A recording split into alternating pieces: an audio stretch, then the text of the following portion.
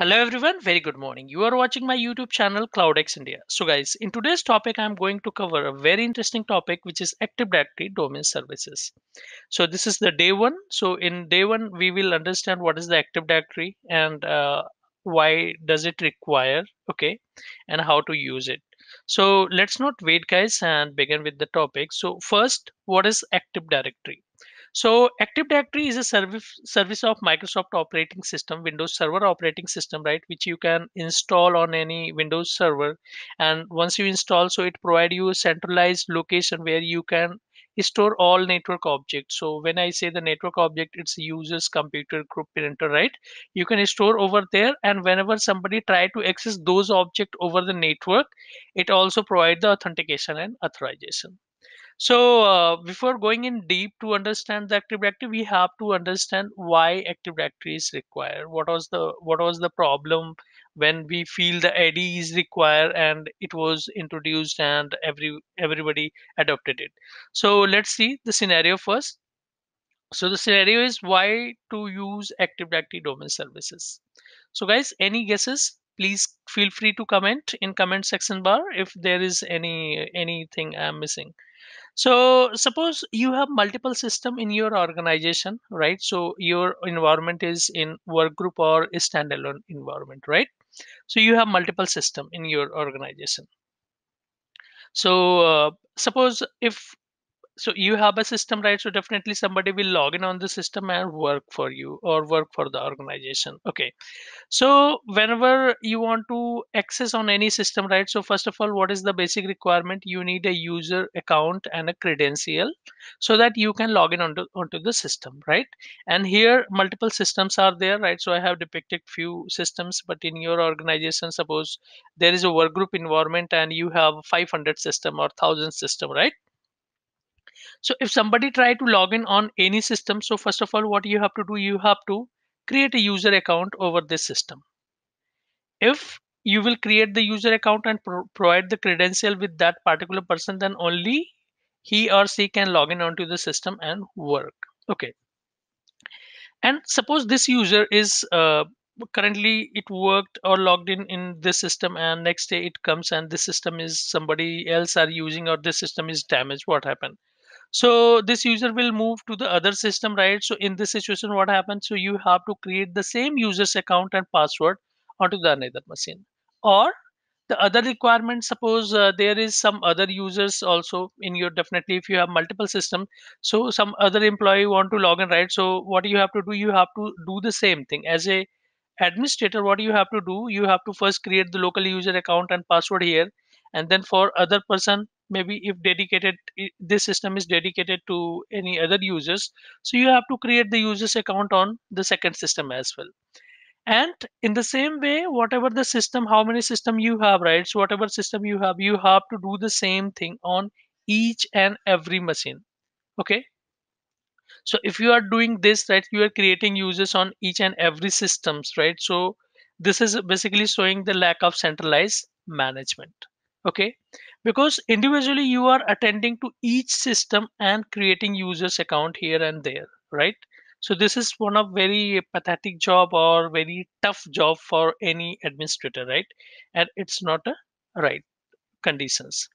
Second problem, suppose as I said, if this system goes down, right, and the user wants to come next day and want to log in on this system, so what you have to do, you have to create this user's account on this system as well. So you have to create two account here.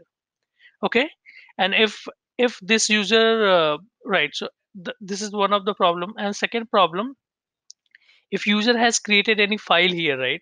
So suppose if user has created any file, suppose account file, this user belong to the account department, and he has created some files, right? And these files, if this system goes down, what happen? The file also goes down. Or the other situation, if I take, suppose this person is also belong to the account, this person also belong to the account, right? And the file, whatever this file he has created, that is the common file, or that is used for the group account group, right? So and these other member also want to access this file. So how will you provide this file to these users? So the way, if systems are connected over the network. So what you have to do, you have to share these files or folder, right? You have to share the folders, and then you can share this file to other users. But the problem here is when you are going to share any files onto the local system, right? So how will you allow this user, this part, suppose this user's name is take an example A1 or Mike, Bob, whatever the name. So A1 try to access or wants access this file, right? Which user Mike has created on his system. So first of all, you Mike will call to the administrator, right, system administrator, and ask to share this file or exchange, like transfer this file to A1 computers and also B1 computers. Okay. So how administrator will do? Administrator will share this folder, right? So when administrator will share it, right? So administrator, how will you allow the permission? This is the one of the challenge for the administrator. So in this situation, what admin will do? Admin will create a shares folder and give the permission to everyone, because this user will not appear on this local system, or the B1 user will not appear on this system, or this mic will not appear on in this system, because the user's account are created, which is the local user account. Okay. So whenever you share any folder from here, so you cannot specify the username. In this situation you have to specify the conditions everyone. And when you say everyone, sorry guys, so when you say everyone, so what happens? So everyone means anyone. This could be this A1 or B1 or any users inside your network or inside your organization, right, can access this folder, because the permission are everyone. So if your information is like a sensitive information, you are having this sensitive information and you are allowing permission everyone. So everyone means you are opening, like giving access to all, whether those person require this file, it's belong to the HR department or other users or not, but everyone is allowed, so they can access it. So the second problem comes into the work group or a standalone environment is the security issue, right? So you do not have the proper security mechanism. You cannot protect the file. You cannot give the access to individuals, right, or a specific person who actually need it, right? If you allow everyone, so it will be allowed for everyone. And the problem, if there is a security issue, then your information is not private, right? So there is lack of privacy as well.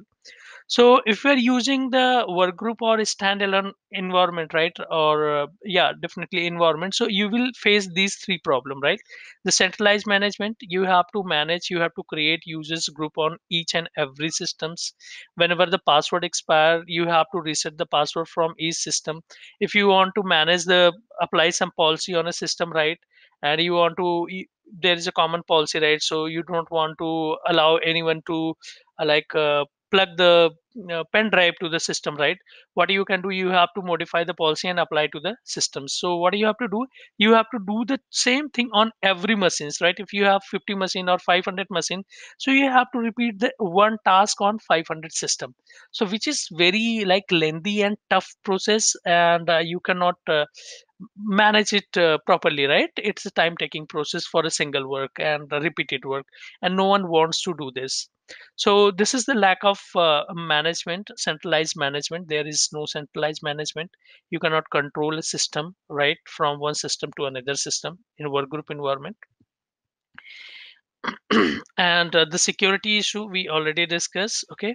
So what is the solution of this, right? So how can we get rid of this problem and provide the centralized management, enhance the security, okay, and enhance the privacy? So Microsoft introduced a service which is known as Active Directory Domain Services. So what do you have to do? You have to take a Windows server, okay, and install the Active Directory Domain Services over there. Once you install or configure, during the configuration Active Directory Domain Services, it creates two folder. One is NTDS and other one is the sysvol. NTDS is your database basically folder where Active Directory, during the Active Directory provision, so it create a database which is known as ntds.dit. So ntds.dit is a centralized database which I talked in previous slide. So ntds.dit will be your centralized database. So whatever the users account group or computers you will create onto the Active Directory, that will go and store into the ntds.dit. How does it function and how many partition are there, I'll cover in another session. So we'll discuss about in detail definitely. So ntds is your database and other folder which is the sysvol. So what sysvol does, sysvol basically contain the policy and script information. So if you create any policy in your domain directory services, right, so it is store the template on policy definition information into the sysvol folder. Also if you are creating any script or something, right, so it also is stored into the sysvol folder. Okay, so all the policies and script will apply to every domain computers, right, or users from the sysvol. So what happens, so as I said, so Microsoft launch or provided features, right, Active Directory domain services. So it basically help you to sort out this problem, right. It provide you the centralized management. How? So what you have to do, you have to, once you create or configure the Active Directory domain services, you have to integrate your system with the Active Directory domain services. All your system you have to integrate with this. Okay, and what you have to do, users you need not to create locally on any system, right. There is no need to create the users locally on any system. You have to create the users on domain, Active Directory domain services, where you have to install the Active Directory. So once you create the users here, so that user known as the domain user, and this user known as the local user. So local user does not move from one system to another. However, domain user has capability to log in on any Active Directory integrated server, whether there are hundreds of servers or thousands of servers. So this user has eligibility to log in any of the server based on the permissions. Whatever the permissions you allow, it will accordingly log in on the system, right. So you can even specify a user to log in on a particular system during this particular time as well, right. But by default, user can locally log in on any system, right, which is integrated with your domain environment. Okay, so in these situations, what do you have to do? So if you configure the Active Directory domain services, then you create the account here on domain, not to the local user account, right? So this is the one of the features. So it provide you centralized management. Okay, how? Because this user, whenever you want to modify anything from this user property, you want to reset the password, you want to reset the group membership, change the group membership, right. So you need not to attend any system, right. You have to do the configuration from here, right. And this user is able to log in on any of the system. And what happens if this system goes down, suppose today, what happens, so user can log in onto the different machine, there is no problem to the login. Okay, and second thing, so the centralized management, in the centralized management, if you want to apply policy, as I said, you want to block the pen drive, right, or so that user cannot plug into the local system. So what you have to do, you need not to apply the gpu local gpu or create the gpu on every systems in your domain environment. What you have to do, you have to create the gpu here onto your domain. Okay, domain controller, and apply to the particular OU where these systems are residing, right? And then what happens? So one system will reboot after some times, right? There is some duration. Okay, so one system reboot, this policy will apply on the systems, and user cannot plug the pen drive. So this is one of the feature. You can keep the same password policy from here, right? So and so many other things which Active Directory provide you to do the better centralized management. Second, the we were talking about the file security, right? So if user created here file and want to share with the local other local system, right, so they have to provide the everyone permission. Okay, and the system goes down, so what happens, so user will lose all the files and folder as well. So the other solution is, if you integrate this with the domain, so what happen, you need not to provide the permission to everyone, right. So you have to create a group here. Suppose this user belong to any user belong to account group, so you have to create a group here, name it account. Okay, and join this user into the this group. Okay, assign the membership of account group. Suppose if there are 2 or 20 users, domain user, which is the part of account group. So what you have to do, you have to create a group account and join all 20 users into the account group, and do not create the files or folder over the local system, right? So what you have to do, you have to configure a Windows server, okay, and make it as a file server and store. So into the file server, admin will create a folder, name it account, okay, and that will be the central file storage for all 20 user or hundreds user. So what happens, so this user will not create any file here, so this user will access this file server from its own system. So don't confuse with this one.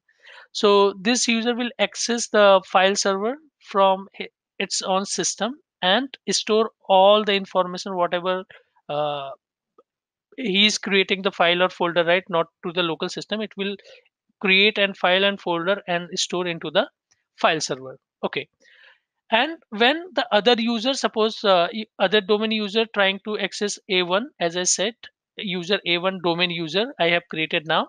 So domain user a1 try to access this files whatever he has created, right, to like access and do some work. So what he can do, he will not access this user system, right? What he will do, he will access the file server directly. Once user hit to the file server, what happen, file server will verify the permission whether you have the access or not. So how file the file server will verify it, send your information, right, to the directory server, domain directory server where the account is created, right, and ask is this user belong to this group or not. So definitely if you are a part of the this group, so directory service will tell the file server, yes, this user belong to this group. And okay, so based on the permission assigned to this file server or file folders, whatever the shared here, you will get the access onto the system. So what happens, so in this situation you have given access to this particular account, okay, onto the file server, not, you did not allow to everyone. So in this way you will improve your security features. And if it is shared with individual groups or users, what happens, so your privacy will also not leak, okay. So your information is secure and safe. So guys, this is the reason why we use the Active Directory domain services, because in standalone or workgroup environment, so information is scattered.